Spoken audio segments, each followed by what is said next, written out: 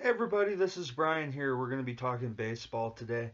We're going to start a new series. It's actually April 11th right now, and we're going to start a series called Baseball 411. Um, Incidentally, there's only 12 games. I wish we could have started this like one day earlier, but then I guess the other things wouldn't line up. Uh, but nevertheless, um, it's still early on, and I wanted to talk about the first 2 weeks of the game since the last video was mostly talking about the happenings around the game in terms of contract signings and stuff before the season started. So now that we actually have some stats to go on, some standings, some new signings and trades that have happened during the season. There's all sorts of shit to talk about, so let's get started.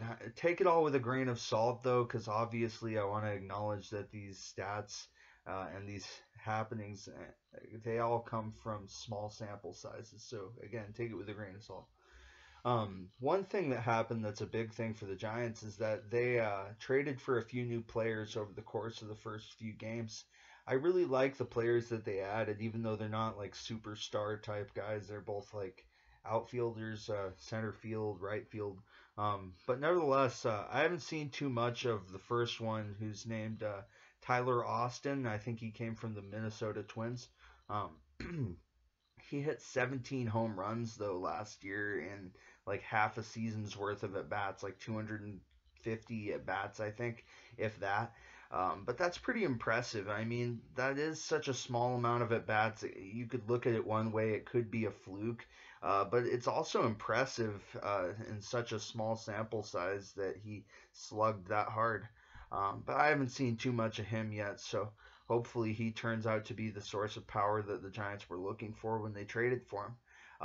The next player I've seen in a couple of games and pinch hit a couple of times, and I'd also seen him on other teams before they traded for him, and that's Kevin Pillar. I think that he's going to be a fan favorite. Um, I think he's a good fit for the Giants. I think he has amazing range. He makes highlight reel catches, and that big outfield suits him well, in my opinion. He has that give it your all type of attitude. It'll make him a fan favorite here fast, I think. He kind of fits that mold of players like Hunter Pence or Andres Torres or Gregor Blanco, Angel Pagan. It wasn't always about the offensive numbers if they slumped, which they didn't always. Of course, those guys put up lots of great seasons, but it was more about the person and the effort. I think that Kevin Pillar is one of those people that, even though he signed through 2020, that is going to end up spending the rest of his career here. He's a great fit for the Giants. And I know Blue Jays fans might miss him, but I think that they're going to end up liking him here. He's a good fit. It was a good trade. And he hit a grand slam, so that's cool.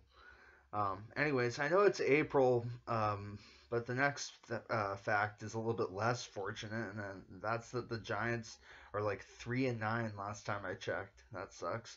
I know there's a lot of games left, but that's not a good start. We're gonna have to go on some crazy winning streak to even just catch up to 500. And we've played pretty weakly within our division. I think we've seen a lot of the Padres in their UPS brown uniforms, which are pretty butt ugly, and then the Dodgers. I don't really want to say anything about them, and I don't really need to. Um, Hopefully the Rockies suck in their. I think it's Oracle Park now. They changed the name. They like licensed it out to a new company. But hopefully home field advantage has something to say for the Giants when the Rockies show up at Oracle Park tonight. In other news around the league, around the National League, the Braves extended two of their young players who debuted last year, Ozzy Albies and Ronald Acuna Jr. They extended them both long term.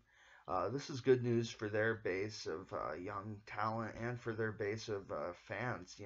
Seemingly they won't end up another smaller market. I know Atlanta's a big city, but they're not as big. They don't have as big a budget as like the Yankees, obviously. So they won't end up another quote unquote small market team that's a victim to free agency. especially with these ludicrous salaries and amounts of years people are expecting. Look at Bryce Harper and Mike Trout's deals. I mean, those. Look at Giancarlo Stanton's contract. That was also like a 13-year deal.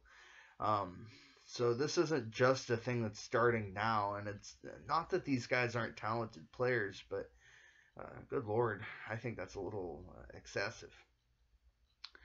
A shorter term concern, more on the more back to the Giants, is one of our best bullpen arms and one of the most underrated relievers in all of the National League last year. Threw hard, made a lot of really solid appearances, had an ERA under 3, I think. Reyes Maranta, you know, he's been struggling lately. I'm not looking so much at his numbers because he's only made a few appearances, plus he's a reliever, So those numbers obviously don't have a whole lot behind them. But when you watch him pitch, he's struggling with his control, and it feels like you're watching one of those guys who has the stuff, but they don't know where it's going. And I really hope he doesn't become one of those guys. I've seen so many of those dudes who throw really hard, but they just have no clue where it's going, and they're hitting people in the shoulder, and it's going to the backstop and shit. Yeah, I hope he doesn't turn into one of those guys because he looked like he could have been our next closer.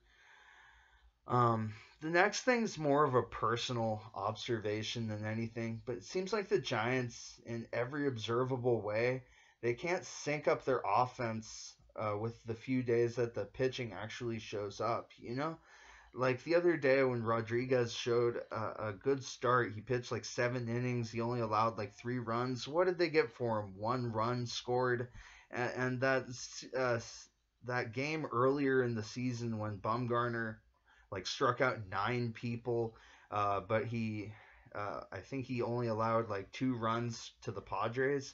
I think the Giants actually got shut out that day. I don't know. It's really, it's kind of weak how they can't support the pitching when it shows up. And then on the couple of days when they actually score a grand slam from Kevin Pillar or a home run from Bumgarner, I think he's leading the team in home runs at this point. I don't know. I've seen 5 or 6 show up on the scoreboard on the Giants side a lot more than I'm used to, seeing in the last couple years past as a Giants fan. I'm used to seeing, like 1 or 2 run games and everything being called a pitching renaissance, but it's obviously not a pitching renaissance anymore. 5 or 6 are showing up pretty much every game, and I'm, uh, you know, anyways, sorry if I blacked out there for a second. Whenever I see impressive pitching outings like Baumgartner at the Padres early in the year, Rodriguez, like I mentioned, those instances have run support that's totally absent. If it was only one, uh, if it was only one in support of Rodriguez, how many times is this going to happen? It's like the club is going to finish fourth, and we're predestined to that. Um, I don't know. Hopefully, you know, uh, you guys as clubs do well, unless you're in LA, obviously. Anyways, love you guys.